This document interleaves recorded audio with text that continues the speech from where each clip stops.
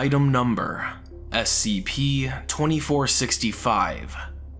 Object Class: Safe. Special Containment Procedures: SCP-2465 is to be stored in a secure containment locker in Site-12. Unless being used for testing, SCP-2465 must be covered at all times by an opaque sheet. Under no circumstances should SCP-2465 be photographed or filmed. Description: SCP-2465 is a watercolor painting on white canvas, measuring 77 by 53 centimeters, entitled La Tristezza e Temporanea. Footnote 1. Literally, sadness is temporary in Italian. The subject depicted appears to change depending on the viewer, but approximately 85% of all observers agree that the subject is a Caucasian male, between 30 and 40 years of age, with red hair and a beard. It is also universally agreed upon by observers, regardless of artistic background, that SCP-2465 is of poor or middling quality at best. Prolonged uninterrupted visual contact with SCP-2465 will cause its anomalous properties to manifest, resulting in the manifestation of an SCP-2465-1 instance. The time between observation and manifestation ranges from a minimum of 43 seconds and a maximum of 37 minutes. The greater the artistic experience of the observer, defined as their actual skill in art in conjunction with their formal art education, the quicker the anomalous effects will manifest.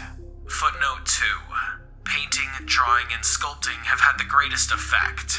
Other media such as writing, filmmaking, and photography work less effectively, but still cause anomalous effects faster than a subject with no artistic aptitude. Once such time has elapsed, the observer, now designated as SCP-2465-1, will exhibit an intense emotional reaction to SCP-2465, ranging from frustration to disgust.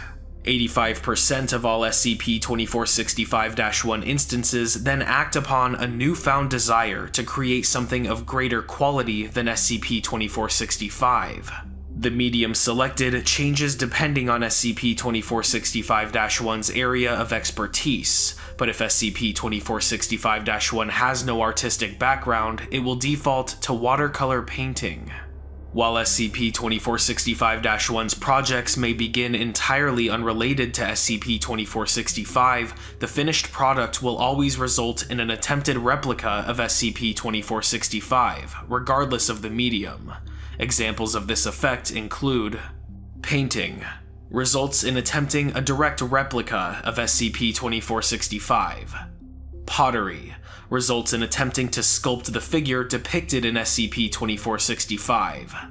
Film, live action, results in seeking out leading actors who are physically similar in appearance to the figure depicted in SCP-2465. The script will also be altered, regardless of the original intent, to tell the story of an unappreciated artist who meets a tragic end.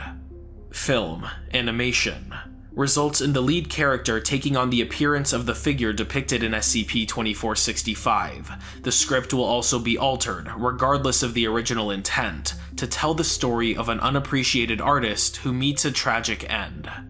Culinary art results in cakes complete with frosting and decorations to give as close an appearance as possible to SCP-2465.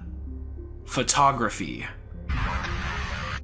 3D computer graphics results in an attempt to create an unknown figure drawing SCP-2465 in the original retrieval site. Literature, see Interview 2465-1. These replicas do not have anomalous effects, but filming or photographing SCP-2465 will result in a duplicate with anomalous effects.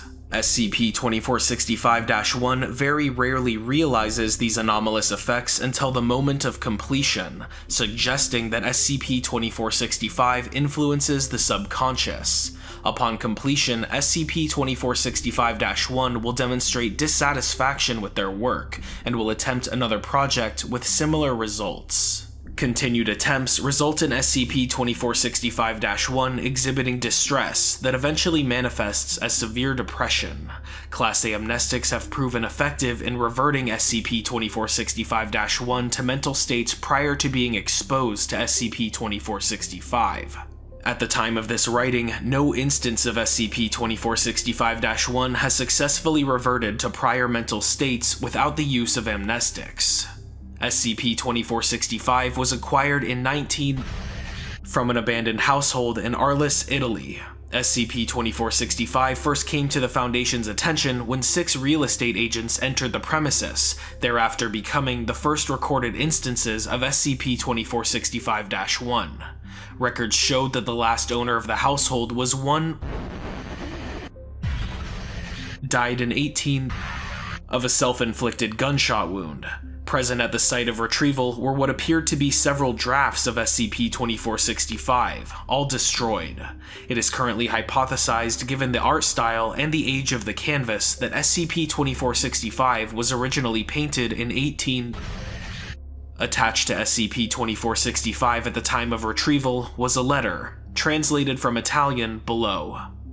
My dearest friend, I have heard that you have not been feeling well these past few days. I offer my most sincere sympathies. I can only hope that one day you overcome your demons and continue your work. In the meantime, though, I offer you this painting as a gift. It's you. I know I'm no artist, unlike you of course, but I thought maybe it'd be fun to poke fun at. You know, poor old... can't draw a damn thing with those fat fingers of his. I really do worry after you, though. Please, promise me that before you choose to do anything rash, you'll come to me first. I'll make you some tea, we'll sit by the fire, and perhaps afterwards we'll chart the night sky together again. Remember, what you're going through, many have overcome. You will survive this, I promise. Don't listen to the people, how they bray. You're no lunatic, and you don't belong in that asylum. I believe in you, even if you don't believe in yourself right now. Love always. Access Interview 2465-1. Forward. Dr. Sturm interviewed SCP-2465-1-68, a science fiction author. Time since exposure to SCP-2465, 56 days. Begin log. Dr. Sturm. Good afternoon. SCP-2465-1-68. Hey, Doc. How's it going? Can't complain. Yourself? I gotta be honest with you, Doc. I want out. I don't follow. I mean, I want you to cure me. Like, now. When we interviewed last week, you were quite adamant. You stated you were fervently against the amnestic treatment, that you wanted to, and I quote, beat this thing at its own game. Yeah, well, that was then, and this is now. I can't deal with this. Not anymore. What made you change your mind? See, I was back at home at my desk, writing like normal. I mean, at first it wasn't so bad. I would just have to go back and edit stuff I'd written. Like, I'd accidentally put down a character as a redhead instead of a brunette. But then it got worse. Worse how?